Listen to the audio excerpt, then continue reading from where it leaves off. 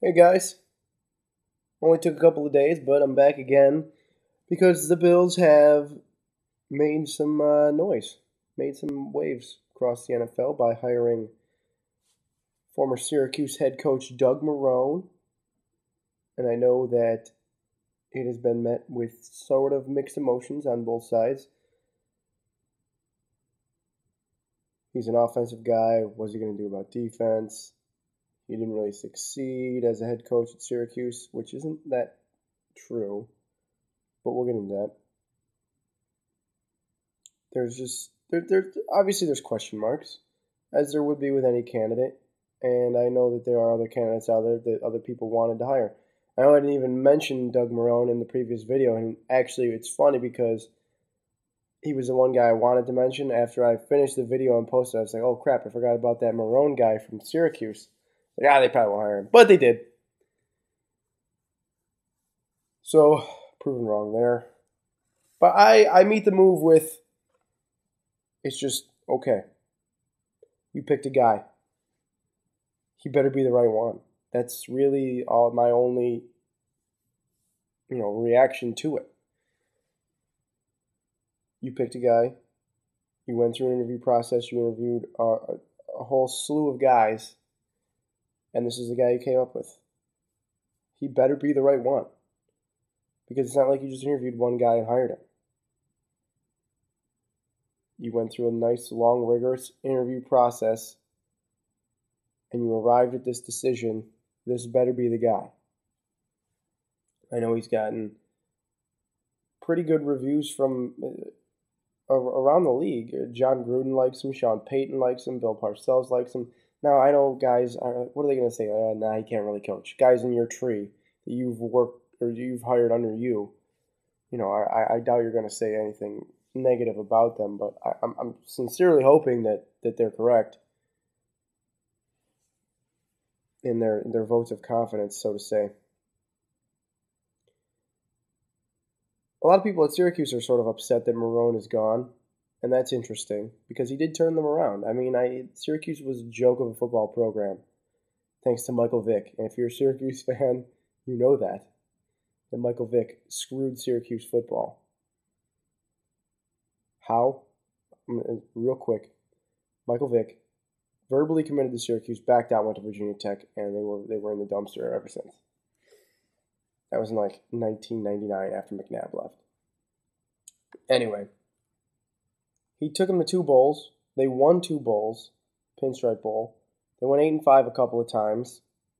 I know he was only 25-25, but you don't understand how bad that program was and how low that was. So he brought them back to at least, some sort of reputable, notoriety. And he did it mostly on the offensive side. He blossomed a quarterback in Ryan Nassib, who we'll also talk about briefly or in a bit. I just think that I don't have a problem with this. I don't know why you wanted Lovie Smith. Okay, well, keep in mind Lovie Smith hasn't made the playoffs in 5 out of 6 years with the Bears. Lovie Smith is a good defensive coach, but then who do you get for the offense? It's my only red flag about this Marrone hiring is that it's a marketing move, and I know that Russ Brandon does things like that because he's a marketing guy. And the reason I say it could be a marketing move is because it's Syracuse.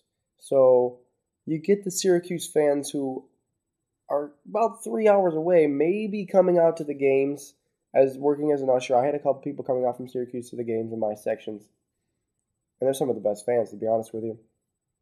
But maybe you appeal to more people out in Central New York, Finger Lake region that come out to these games, root for the Bills, buy their merchandise and tickets, etc. So that was my only red flag about that, and I know that probably seeped into Russ Brandon's mind because that's what he does. And I'm not a marketing guy, but I think that's a smart marketing move. It's a good ploy. Nevertheless, this guy's been saying all the right things on interviews. I heard him on the John Murphy show. He was actually saying he'd like to get off pretty soon or off the air pretty soon because he wanted He wanted to be available for players and start going through the process of evaluating the roster and everything. I'm just thinking that's awesome because he needs to. He's got to be ready for the draft in 3.5 months. Free agency's in 2 months. He's got to make a decision on Fitzpatrick, evaluate his film. Think about that. So, and now we hired Nathaniel Hackett as his offensive coordinator, who's 33 years old, I believe. And Marrone's 49 in his own right. He'll be 49 at the beginning of next season. So it doesn't bring an old man perspective to it. It's a younger group. Hackett, I mean, people keep talking about the K-gun back in Buffalo with Hackett. I'm not sure. I don't know enough about Nathaniel Hackett to be perfectly honest with you. I did read some Syracuse bloggers and reporters saying that the loss of Hackett might be just as big of a loss as Marrone himself, which is encouraging. I mean, it's discouraging for Syracuse football, so I'm sorry, but it's encouraging for the Bills. I know these guys don't have a wealth of experience in the pros. Hackett has been with Buffalo before. Marrone was an offensive coordinator for the Saints for a couple of years. The Saints, mind you, having Drew Brees helps. But now you guys are gonna think I'm crazy. And the more I watch, and obviously this is the link. Marrone, Nassib, everyone thinks that's gonna happen. Maybe it will. Marrone has explicitly said that he loves Ryan Nassib. He did exactly everything he wanted him to do in that offense at Syracuse, and that it would certainly be. It would not be a surprise if the Bills grab him in the second round or traded up to get him. I don't know about an 8. I hope not, because I think they can just get a better player there and then maybe come up, use some ammo, and come up into the late first and grab him. But teams aren't afraid to do that anymore because of the cap, which we talked about. So they have to be careful with that if Nassib's their guy. And some of you guys are probably going to say I'm crazy. I don't watch too many of Syracuse's games, but Nassib has a Drew Brees look to me. He's not huge, but I don't know what it is. It's just a look in the pocket. He sort of stands tall, strong delivery, really strong arm. Accuracy's not fully there like Brees's is yet, obviously. And maybe that can develop, but he just looks like Drew Brees in the pocket to me. And I know that, like I said, some of you guys are going to call me crazy. And Brees gets great protection. Nassib didn't get great protection at times. But I just think that you could draw some comparisons there. Brees is obviously a franchise quarterback. Is Ryan Nassib going to be a franchise quarterback? I'm not saying that. All I said was he stood in I watched the Pinstripe Bowl. And mind you, it was snowing like hell. And I've watched a couple other games. And it's just the way that he carries himself on the field, on the sideline, in the pocket even. Just look like Drew Brees a little bit. If you want to debate that topic, we can, by all means, let's debate it. I'm not saying they're going to take Ryan Nassib. I'll have a draft video coming up later on. Maybe after they decide to cut Fitz, or keep Fitz, or trade for somebody, or sign somebody in free agency. We got a ways to go before that. We could talk about that. But I just wanted to put that out there, because obviously it's on people's minds. Now, the Bills just hired today Mike Pettine, I don't know if that's how it's pronounced, Pettine, as the team's defensive coordinator, who was just fired by the Jets.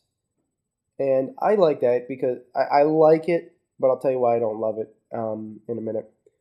The Jets have had a phenomenal defense for the past couple of years, and I believe Pettine's been there for 3 or 4.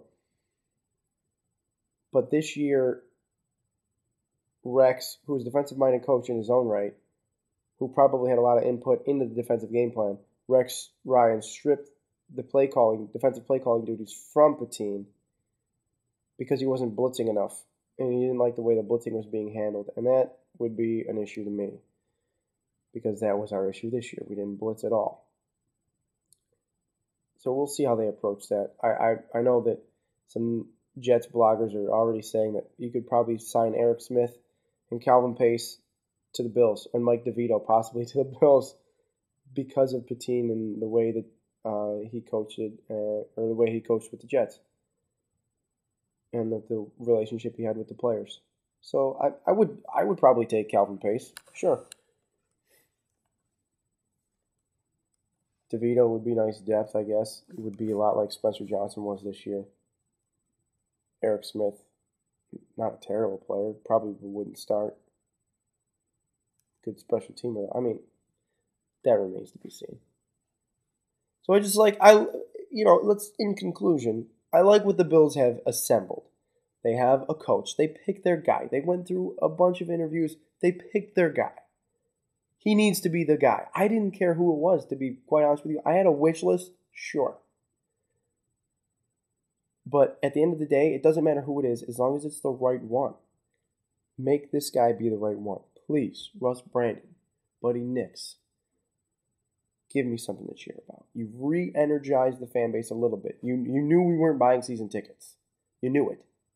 Because with Chan Gailey and Ryan Fitzpatrick, you knew nobody was coming. So you fired Chan Gailey. Ryan Fitzpatrick on the edge.